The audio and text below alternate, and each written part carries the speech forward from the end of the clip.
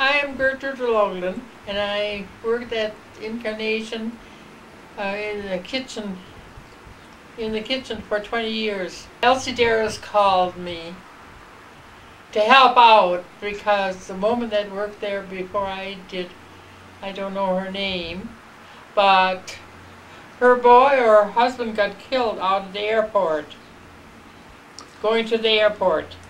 And so I said I'd help out for a few days, and I stayed 20 years. Who else worked there? Mrs. Nord, Mrs. Kenny. Mrs. Nord cooked that time, and Mrs. Kenny washed and ironed, and I cleaned. At least 5. Father Gorman and Father Mertz was there.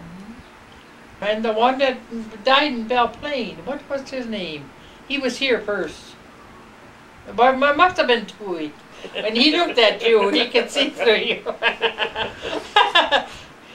I don't know, when he looked at you, it was such a sharp look. Just to kind of see through you. He could see through you. Yeah. And the Monsignor was there. But we had a dinner at the, there was 24 or 26 for dinner. She ate anyway.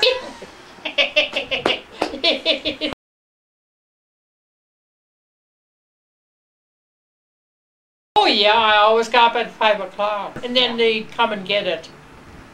Yeah, okay. I made the dressing and everything at home here.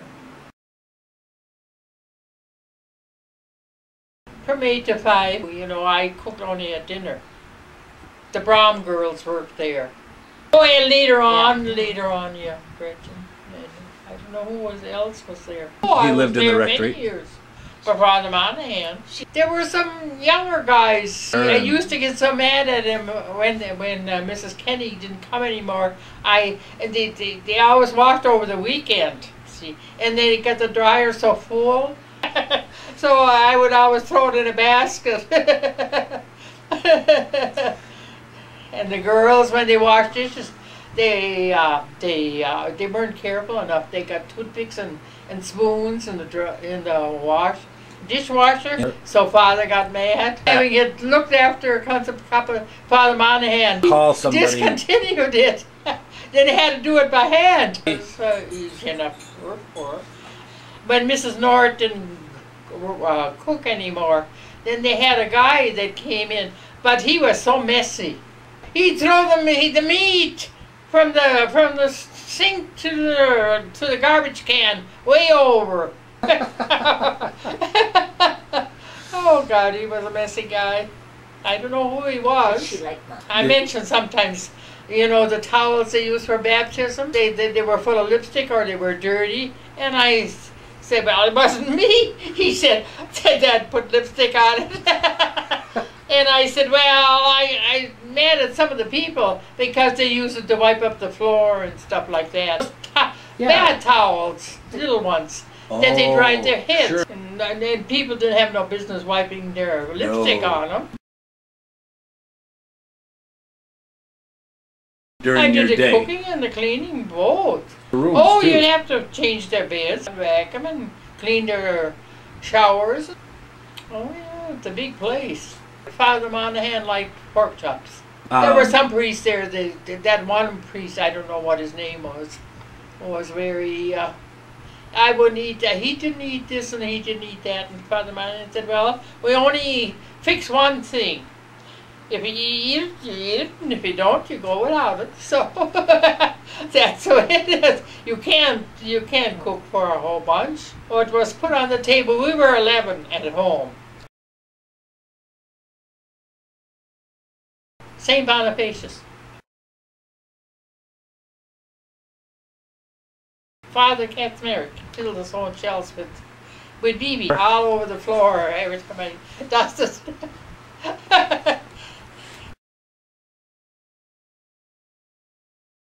The Monsignor took all the ladies to dinner to the Leamington one day, and the next morning he called me up and he couldn't find his teeth.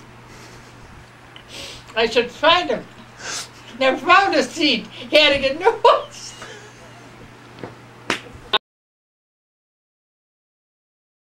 I know that he always was the funny one of the bunch, Father Malone. Oh, he lost a lot of weight. The only thing that I know about him was when he took off, when he wanted me to make his hands, sew them on the sides and to make them smaller. They always slipped on him down, and I couldn't do that. They would bring it too close together. And I put new zippers in for Father Monahan on his hands too. Oh, I don't know. I forget. Did Oh, you? sure. Was something that was so close by. It was nice. See, my husband he couldn't go out either. He was here at home with his oxygen on. It was right in the corner here. He slept on the couch here all the time. Before I started that, I did housework. I went around all over. They didn't bother to find anybody else. I just kept staying and staying. Well, there wasn't anything to do at home here. Everybody was gone. My kids were gone. Well, they went to school. My daughter went to school at the university. Now she lives in San Diego. They kind of see how they got breakfast. No, I made coffee, but I didn't always see that the was coffee there. I did the washing after Mrs. Kenny did, and the ironing a couple of times a week. And Father Schiller always put pins on them where there were spots on his shirt. He always pinned them. Anybody could come, yeah, and then somebody go to the door. Elsie Darris was there when I was there. She'd go to the door, and then if you had to wait, you had to wait. The front room was where Father Monahan was. The little rooms all were taken out to the right. They took them all out. You know, there was sort of small little rooms for each one, where you met the priest. You could meet the priest or somebody and have a conference with him. But they took all those out, yeah, to make a bigger room. No, I didn't wash the windows. I cleaned out in between and opened the windows. They were always linen at first, but later on then they got other different colored ones. They're not tiny. They have a sink in. They had a sink in. They gave everything away. You should see the upstairs now. Compared to us, every bedroom they got out. They put, when the priests all left, then the sinks went, the quilts and the blankets went. They gave everything to the poor. Beds too. The rooms were all empty. I don't know what they are now.